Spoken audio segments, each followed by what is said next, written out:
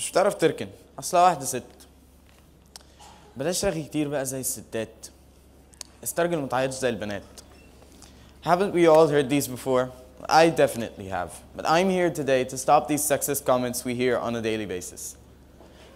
I'm going to be talking about feminism. And please, this is not the typical feminist talk. Just hear me out. First, I asked a question. I went around school and asked people what do they think feminism means. Most of them said that feminism means the belief that women are better than men. Actually, no. Feminism means the belief that men and women should have equal rights and opportunities. It does not mean men should be put down in order for women to rise above. I also asked another question about sexism. Most of them didn't know what it meant, but sexism means prejudice and discrimination based on sex, especially discrimination against women. Although we are now in 2017, sexism is still very widely accepted all over the world.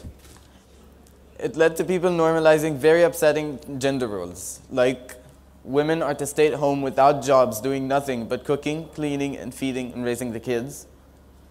Men don't cook or help their wives in cleaning. Men are these beings with no emotion. And only women can cry and they cannot be physically well built. We stereotype genders in very weird ways that don't make any sense at all. Why do we view women as the symbol of weakness and men as the symbol of power when society is functioning because of both sides working together?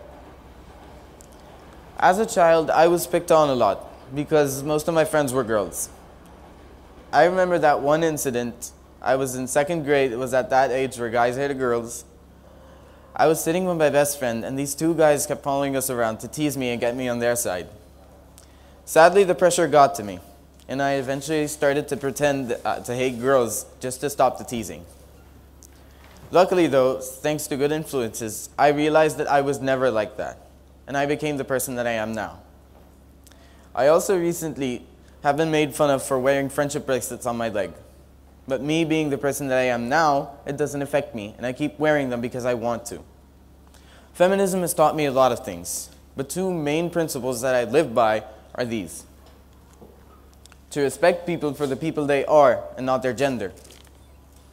And second is to express myself in any way I want, even if what I want to do does not abide by the stereotypes. I have an idea. Girls and women here today, try this. Let your dads or husbands take care of everything at home for a week. Spoiler alert, it won't be the same. Sorry, Dad. I know a lot of powerful women in my life, like my mother. She could do 100 tasks all at the same time. I've seen her in action, and I just sit there watching in awe. I can never concentrate on that much stuff. Another example is my aunt. Her father passed away when she was young, so she had to help my grandmother raise my mom and uncle.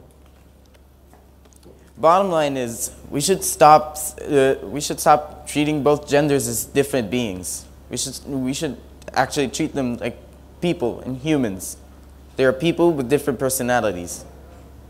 The only difference is their sex. So we should stop saying stuff like الستات, استرجل زي الرجالة.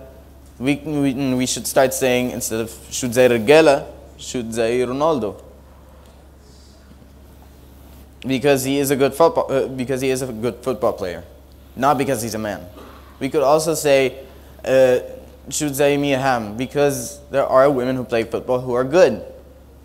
So instead of waiting for someone to come in the future to change everything for us, we could start by ourselves. We have the power to change now instead of waiting. The future is now. Thank you, everyone.